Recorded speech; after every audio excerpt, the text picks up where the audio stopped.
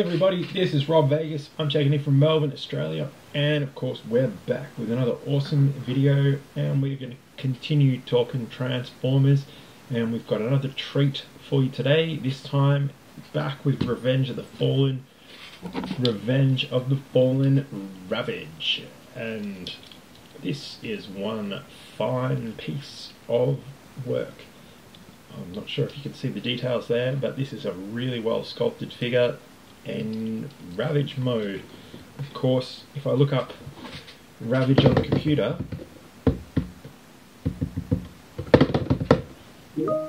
of course Ravage was one of the original Transformers featured in the Generation 1 cartoon when it hit our screens back in the heady days of 1984.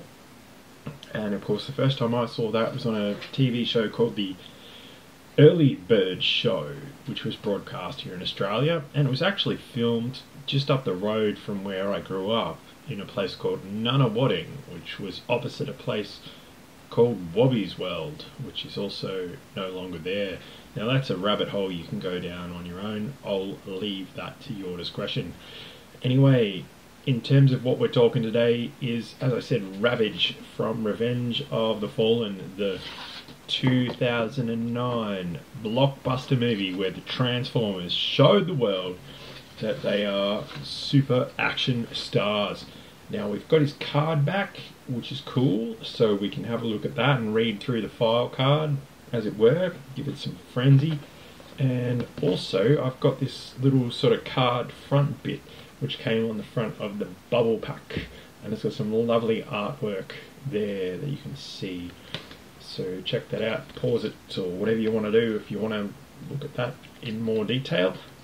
Don't have the instructions, so we're going to have to freestyle it based on what's on the back of the card. He comes in his traditional Ravage mode, which he's in at the moment, and also in what's called re-entry mode.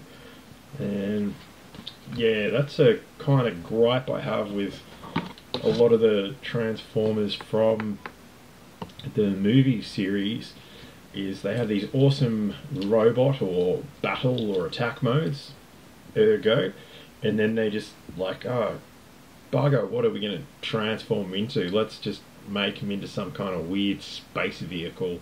And yeah, our friend Ravage falls into that category. And also another gripe I have with the Transformers movies is they've got these cool characters like this, and they're only in it for like 5 minutes and then they get wiped out completely and they're not in the movie anymore, and you know, yeah, they're off to repairs or something like that.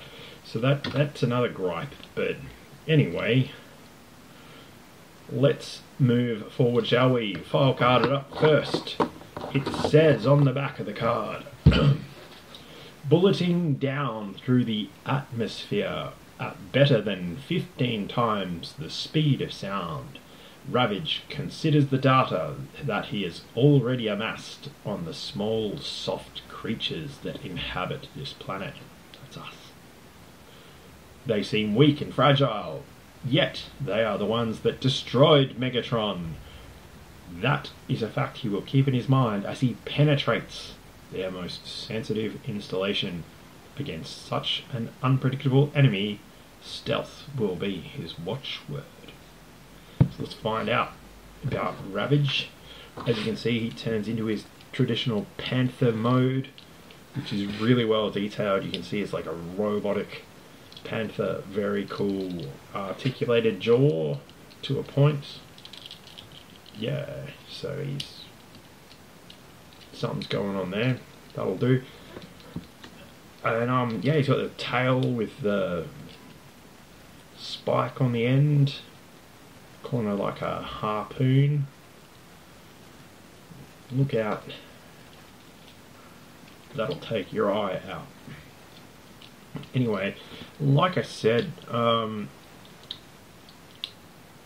this is awesome. I really like this. Of course, Ravage was famous for, you know, being one of Soundwave's minions and transforming into a tape, and you know, being ejected like with Laserbeak and Rumble and Frenzy and all that. and this not so much. Maybe he was sent down from space by Soundwave, who also turned into like a space thing in that movie. But let's see if we can't transform him into whatever his alternative mode is meant to be. This is one that could have benefited from him turning into like a tank or something like that, or like a weapon, or yeah, one of those crazy Russian, like those trucks with the rocket launchers on the back. That would have been a good fit. What's it called? Katusha? Katusha. Alright, moving on. So I don't have the instructions for this one, so I'm gonna have to freestyle it here. So I'm just doing what they told you. Let's see what happens. Like the arms, like I'm just going off the picture here, so stuff's gonna move and things, and I don't know. There we go, something's happening. There's some stuff poking out and whatnot, and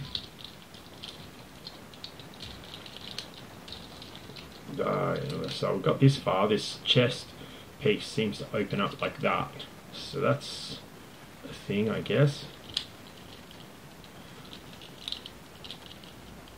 Arms, does it look like that in the picture? Not really. Do these things do something? No. It looks like you sort of pop his arms forward from what I can see. Does that match up? No, that doesn't. Hang on.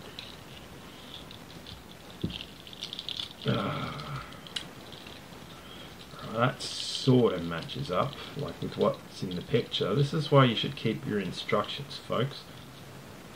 There are like these little wing bits that flop out a bit too. Oh, something's happening. Is that good? Yep.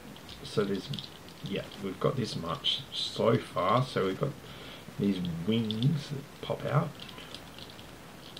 So this will get him into re-entry mode. Like he's got these guns on the back. And then his legs, let's see, do they do something? Probably not. Like the feet, if you can see that, the rear feet, they're kind of, they flip around like that, so you can mess around with them if you want. That's the kind of thing.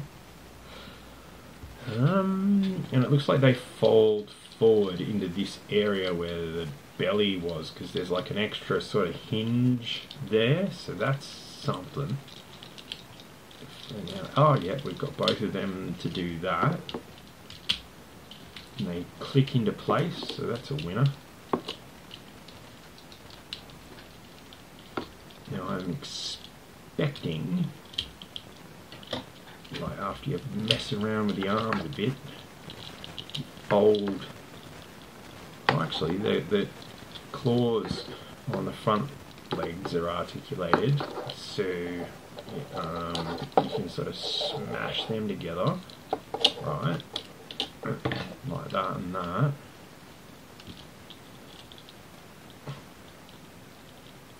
And then you're meant to, by the looks of things, you fold them around the front of his, like, panther head.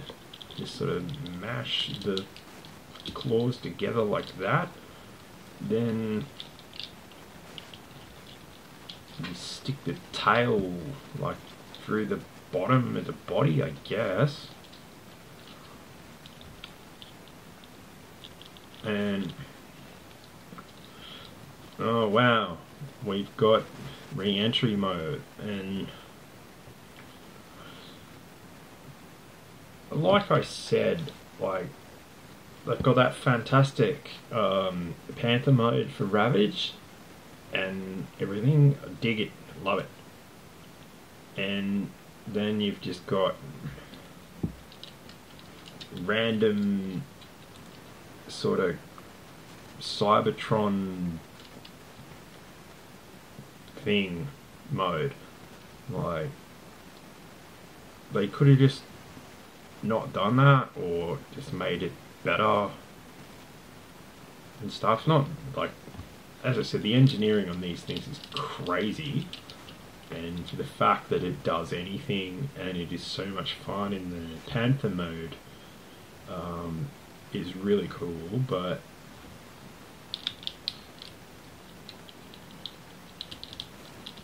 yeah, like I don't really dig that, and I think the most prudent course of action is I will try and get him back into his original form, because that was kind of a letdown, much like Transformers Revenge of the Fallen.